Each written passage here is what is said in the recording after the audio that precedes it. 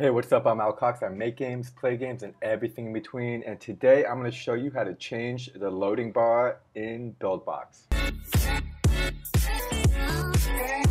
Okay, so every time you load Buildbox, you'll see there's a loading bar, and some games have numbers instead of a loading bar, and you're like, how do they do that? Actually, I just forgot how it was done, so I thought I would make this video.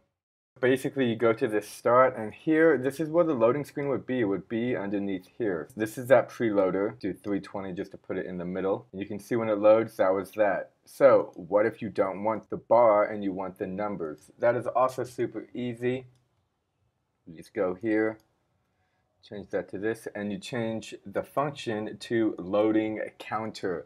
And that will take whichever text you have. You can add a different font in case you want a different font. That's it. So it happened super fast, but it went 0 to 100. It's kind of big, so I'm going to make the font a little smaller. And now every time my game loads, I'll have the number percentage loading. Thanks. If you like this video, please like and subscribe. Until then, I will see you next time.